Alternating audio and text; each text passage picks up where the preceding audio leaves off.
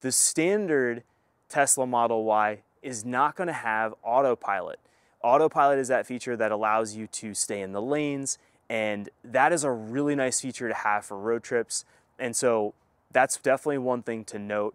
I think that alone could be worth $5,000, especially if you don't want to pay for the full self-driving feature.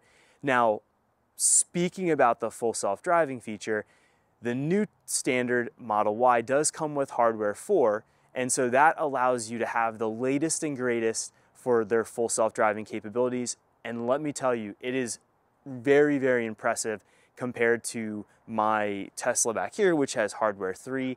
So that is definitely a nice perk. So if you just want to go all the way to full self-driving, then you don't even have to be concerned about losing Autopilot. However, that is going to, of course, cost some money every single month to get. I also thought the cameras were noticeably better too on the standard edition Model Y.